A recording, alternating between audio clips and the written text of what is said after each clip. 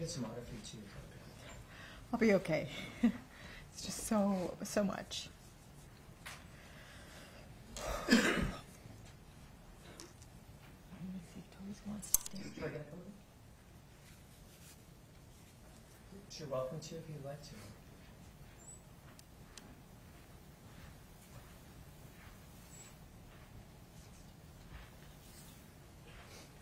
And welcome back.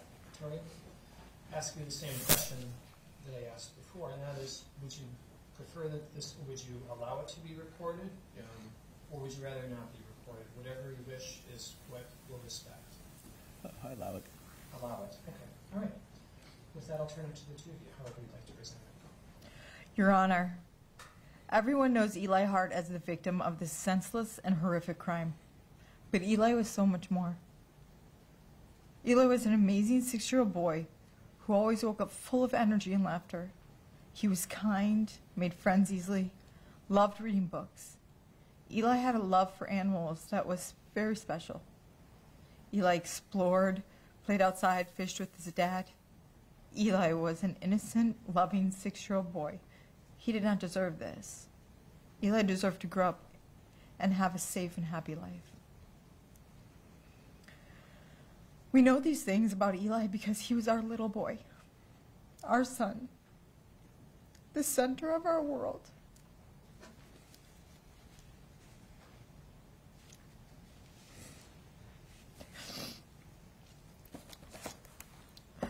The love and connection he had with his son, that Tory had with his only son, was something I was privileged to see. You could see the love and bond they shared every second they were together. They had this extra spark between them that everyone could see. Now we only have memories, and they're not enough. Time was taken from us, a lifetime of memories to be made gone. The moments I treasured as being a parent myself, Tory will never have those experiences. A lifetime without Eli, robbed of us. School milestones that we will never get to see, like graduating kindergarten and elementary school. All the artwork he would have brought home and put on the fridge, taken. The first day of middle school and high school, prom, graduation, watch him play sports, teach him to drive, stolen from us. Watching Eli grow and become a young man and what he could have been and done in this world. We will never have those memories. No more hugs, no more snuggles. They were ripped from us. Straight from our souls. On May 20th, 2022 at about 11:30 p.m. when an officer knocked on our door and asked to come in, then asking Tory to have a seat. The cries from my husband broke my heart in a million pieces, and then listening to the officer tell me what happened broke it into a million more. Watching my husband sob as his brother tried to comfort him. Watching the officer's hands shake while he tried to write down his number on a small piece of paper was the moment I knew our lives had shifted forever, that nothing would ever be the same. The pain will never go away. This will forever affect our day-to-day lives. You can't explain the loss of your only son. You can't explain what that does to you or anyone. Then, having lost him in such a horrific way, you just can't explain how that changes your life. How the pain is so deep you can't breathe. How nothing in your life looks or feels the same. And no one understands. Your lack of sleep at night, the nightmares of how Eli was murdered. The struggle to go to work every day knowing Eli has no more days.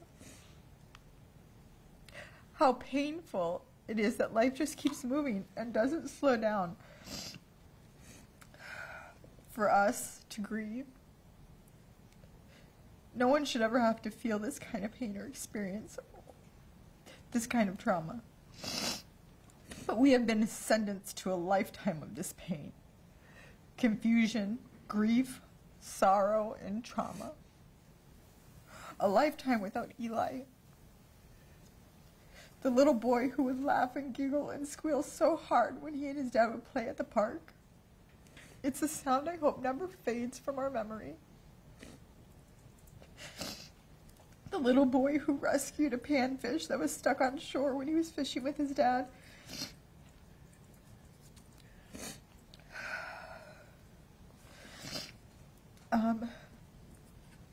The little boy who rescued okay, just a second, I'm sorry. The little boy who rescued a baby panfish who was stuck in the shore when he was fishing with his dad. He was so proud. He came running in to tell me all about it, but couldn't get his words out because he was so excited. He was so proud.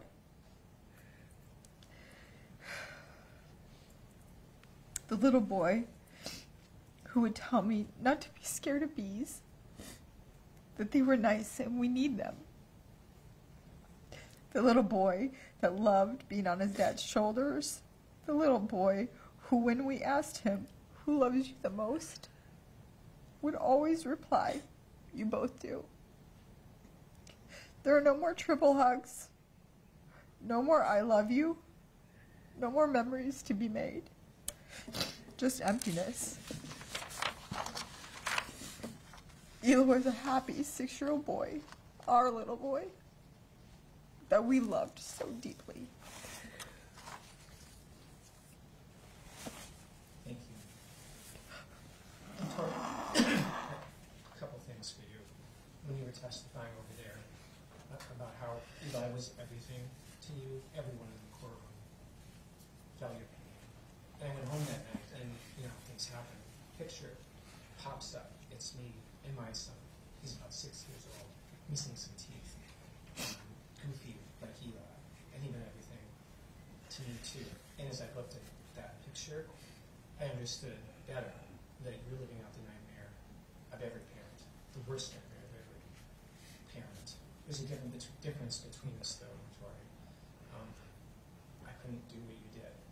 I couldn't, if I lost my son, I couldn't summon the strength to do probably anything meaningful again, let alone come into this environment and tell the world the story of how the most important thing in the world is taken from you.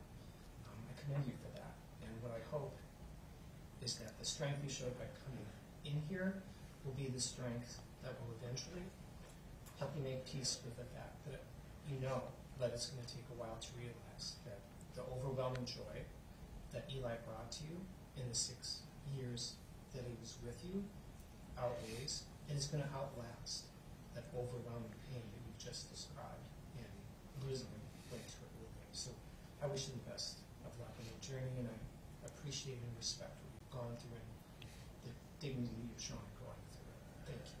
Thank you. Thank you, too.